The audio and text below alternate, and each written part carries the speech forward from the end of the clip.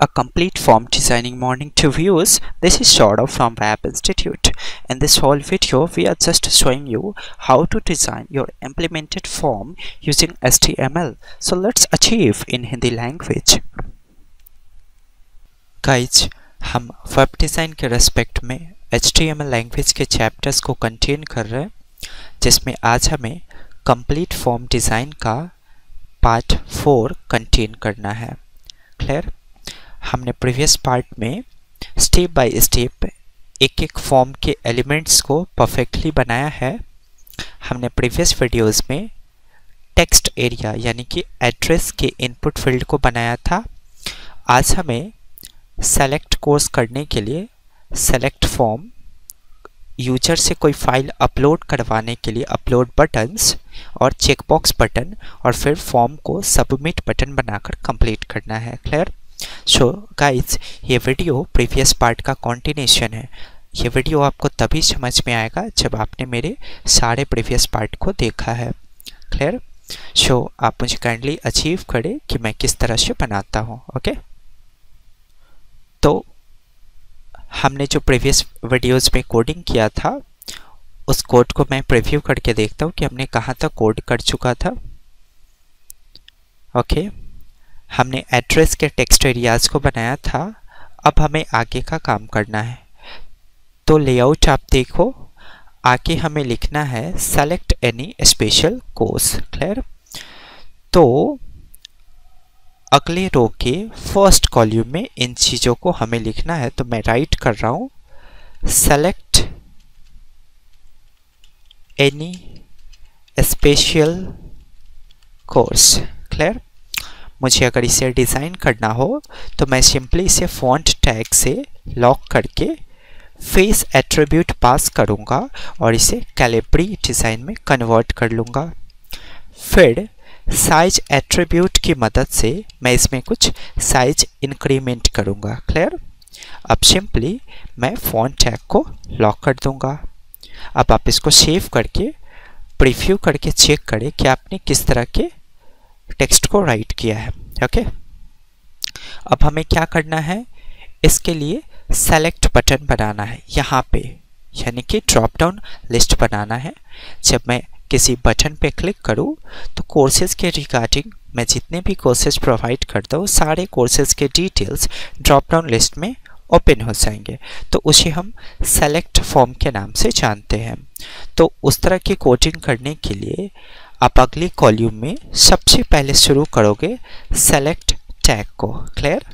और आप करोगे लॉक सेलेक्ट टैग की बॉडी को. मीन्स आपको शुरू करना है सेलेक्ट टैग को और क्लोज कर लेना है. ऐसा तब करेंगे आप जब आपको ड्रॉप डाउन लिस्ट बनाना हो. क्लियर? अब आप सिंपली नेम एट्रीब्यूट पास करके बताएं कि आप इस सेलेक्ट फॉर्म को किसके लिए बना रहे हो. तो आप इस सेलेक्ट फॉर्म को इसके लिए बना रहे हो. तो ये बहुत बड़ा सेंटेंस है, तो सिंपली इसमें जो इम्पोर्टेंट वर्ड है आप उसको यहाँ राइट कर सकते हो. जैसे मैं यहाँ राइट कर सकता हूँ कोर्सेस. क्लियर? ओके, अब आप क्या करोगे, ऐसा करने से एक लेआउट क्रिएट होगा जो इस तरह का दिखेगा. अब आप चाहते हो कि जब मैं इस पर क्लिक करूँ तो बहुत सारे कोर्सेज के लिस्ट नीचे ओपन हो जाए, तो उसे हम ऑप्शन के नाम से जानते हैं. तो आप सेलेक्ट टैग के अंदर ऑप्शन नाम के टैग को शुरू करोगे और वैल्यू एट्रीब्यूट की मदद से बताओगे कि आप सबसे पहले किस ऑप्शन को बनाना चाहते हो. तो मैं सबसे पहले बना रहा हूँ सॉफ्टवेयर इंजीनियरिंग वाले ऑप्शंस को. क्लियर?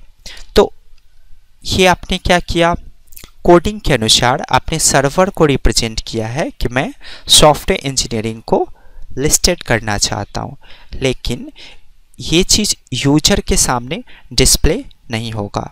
ये एक बैकएंड टेक्नोलॉजी है जो सिर्फ सर्वर एक्सेप्ट करता है, सर्वर समझता है. तो हमें यूजर के सामने प्रेजेंट अगर करना है सॉफ्टवेयर इंजीनियरिंग, तो हमें एज ए स्ट्रिंग भी राइट करना होगा सॉफ्टवेयर इंजीनियरिंग. क्लियर? अब आप सिंपली ऑप्शन टैग को लॉक कर दे. ओके, अब और भी अगर आप ड्रॉप डाउन लिस्टेड करना चाहते हो तो सिंपली आप इसको कॉपी करें, फिर पेस्ट कर ले, फिर पेस्ट कर दे और फिर पेस्ट कर दे। ओके, और जिस तरह के आप कोर्सेज को प्रोवाइड करते हैं पहले वैल्यू में चेंज करें, जैसे मैं यहाँ चेंज कर रहा हूँ एंड्रॉयड प्रोग्रामिंग, और यूजर को डिस्प्ले करने के लिए भी मुझे यहाँ पे राइट करना होगा, तो मैं इसको कॉपी करके यहाँ पेस्ट कर देता हूँ। क्लियर? सो सिंपली मैं इतना ही ऑप्शंस को रखता हूँ, इससे ज़्यादा नहीं रख सकता मैं, तो इससे ज़्यादा अगर मैं रखना चाहूँ तो समय कंज्यूम हो जाएगा। क्लियर? सो आप सिंपली जितने भी चीज़ को लिस्टेड करना चाहो सेलेक्ट टैग के अंदर उतने ऑप्शंस टैग को शुरू करोगे, वैल्यू में पहले डिफाइन करोगे कि आप आगे क्या डिस्प्ले करना चाहते हो यूजर के सामने। क्लियर? अब आप इसको रन करके चेक करो। यस, जब मैं इस पर क्लिक करूंगा तो ड्रॉप डाउन लिस्ट सेलेक्ट होंगे।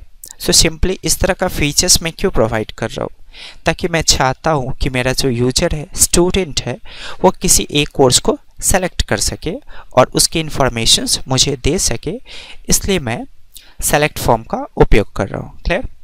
अब मैं लेआउट में मूव करता हूँ, देखता हूँ मुझे क्या बनाना है। यस, अब हमें बनाना है अपलोड, यानी कि ये एक बहुत इंपॉर्टेंट है और बहुत पावरफुल है। मीन्स मैं ऐसा फीचर्स प्रोवाइड करना चाहता हूँ कि यूजर अपने मार्कशीट को या अपने फ़ोटोज़ को मेरे वेब सर्वर पे अपलोड कर सके। तो इस तरह के फीचर्स को प्रोवाइड करने के लिए हमें बनाना होगा अपलोड बटन। क्लियर? सो पहले मैं इस स्ट्रिंग को राइट कर देता हूँ, that is upload your marksheet hair. Clear?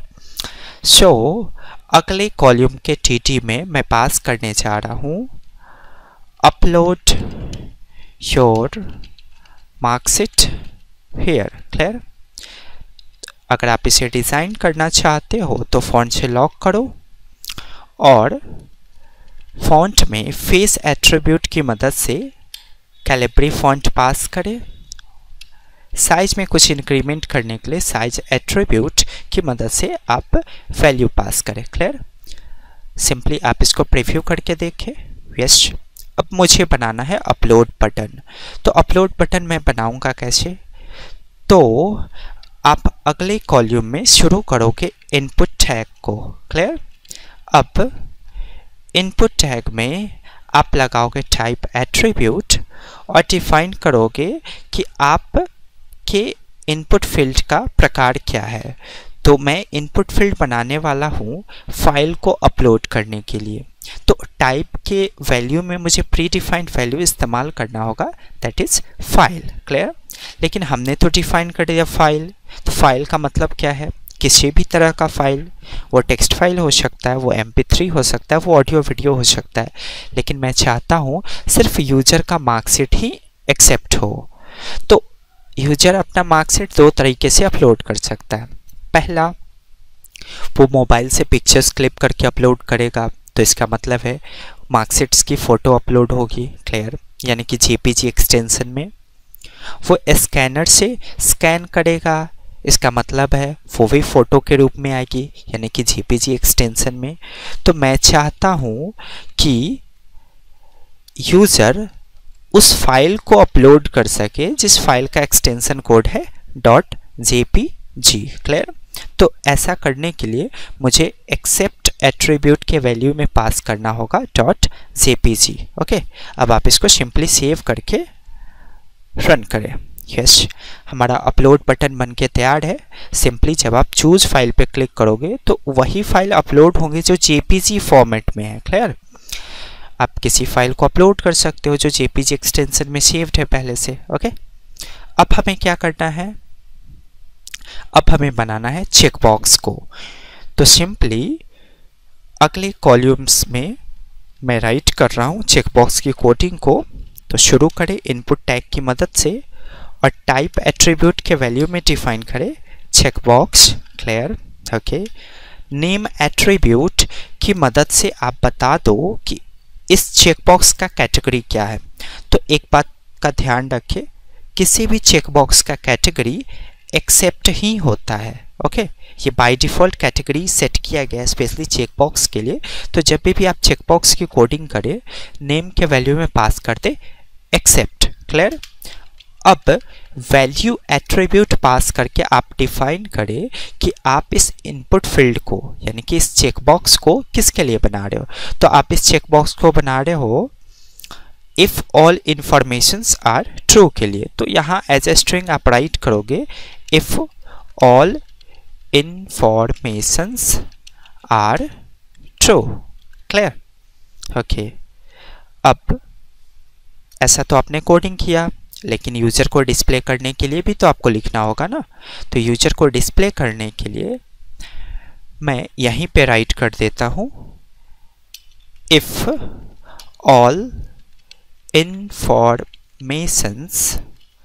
Are true. Clear? अब आप इसको सेव करके रन करें। यस, आप डिज़ाइन करना चाहते हो तो इसके लिए फॉन्ट से करो लॉक, फेस एट्रीब्यूट में वैल्यू पास करो कैलिब्री और साइज के द्वारा कुछ इंक्रीमेंट कर दो जैसे कि 4। ओके, और सिंपली फॉन्ट टैग को आप कर लो लॉक। क्लियर? अब आप इसको सेव करके रन करके चेक करें। यस, कंप्लीट है।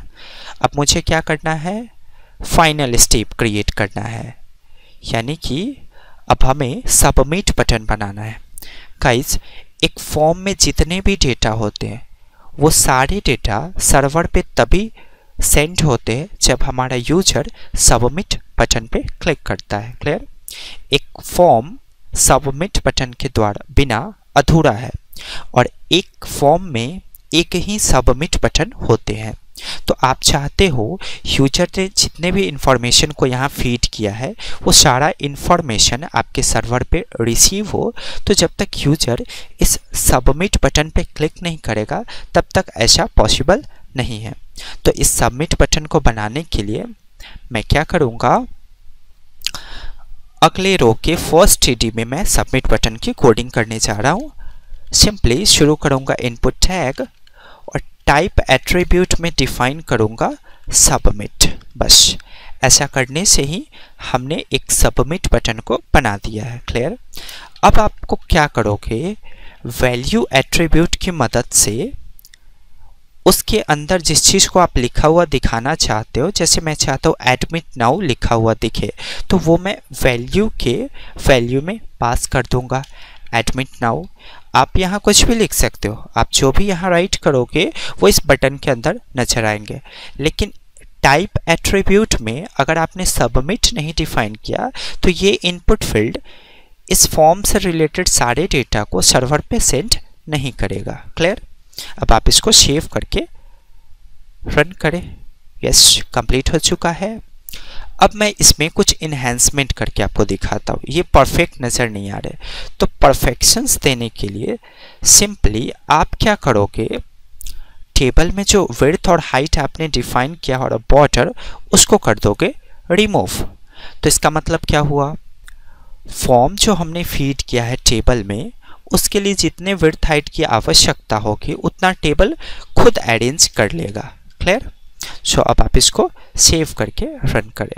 यस, थोड़ा बहुत जो प्रॉब्लम्स है उसको आप सॉर्ट आउट कर सकते हो। जैसे आप चाहते हो सब कुछ को इक्वल देखना, जैसे इसके बराबर हमें ईमेल आईडी वाले बॉक्स को इक्वल देखना है, तो आप ईमेल आईडी की कोडिंग में इनपुट फील्ड में थोड़ा सा साइज इंक्रीमेंट करोगे।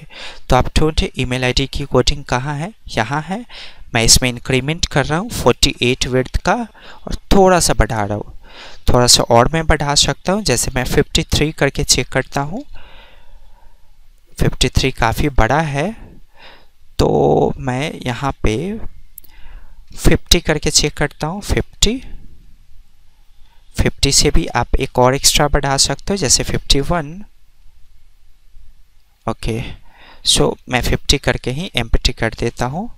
50 परफेक्ट है गाइस। ओके, टेक्स्ट एरिया में मुझे कुछ बढ़ोतरी करनी है ताकि मैं इसके बराबर दिखा सकूँ। तो उसके लिए मैं टेक्स्ट एरिया के कोल्स एट्रीब्यूट में थोड़ा सा साइज में इंक्रीमेंट कर दूंगा। ओके, सो टेक्स्ट एरिया की कोडिंग यहाँ है, टेक्स्ट एरिया। अब मैं इसको थोड़ा सा बढ़ा रहा हूँ, जैसे मैं 47 करके चेक कर रहा हूँ। 47 से ज़्यादा मैं कर सकता हूँ, 48, okay 48 not 50, 49, okay 50 50 50 50 52, clear, yes 52 perfect है गाइस। ये देखो हमारा फॉर्म परफेक्टली अरेंज्ड हो चुका है। और कुछ बेहतर करना चाहते हैं तो आप क्या कर सकते हो, सिंपली टेबल में बीजी कलर एट्रीब्यूट पास करके इसमें कुछ कलर चेंज कर सकते हो। जैसे मैं कलर चेंज कर देता हूँ शार्प DDD, और आप इसको सेव करके रन करें, ओके। और एट्रैक्टिव कलर्स आप देना चाहते हो तो और एट्रैक्टिव कलर्स इसमें आप फीड करो अपनी मर्जी से, क्लियर। सो सिंपली आपने देखा कि फॉर्म को हम टेबल की मदद से किस तरह से डिज़ाइन कर सकते हैं।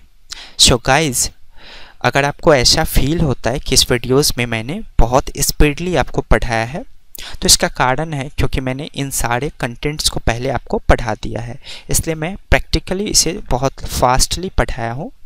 अगर आपको समझ में नहीं आया हो तो आप फॉर्म से रिलेटेड जितने भी कोडिंग्स मैंने स्टेप बाय स्टेप पढ़ाया है, सारे कोडिंग्स को आप प्रैक्टिकली रीड करें, ऑटोमेटिक ये वीडियो या मेरे कोई भी वीडियोज आपको अच्छी तरह से समझ में आ जाएंगे, क्लियर। सो काइंडली मेरे टीचिंग एक्सपीरियंस को प्रमोट करें, मेरे चैनल्स को सब्सक्राइब करना ना भूलें और मेरे वीडियोज़ को अपने फ्रेंड्स में शेयर करें। So stay tuned to our channel guys. Thanks for watching my videos. Have a great day.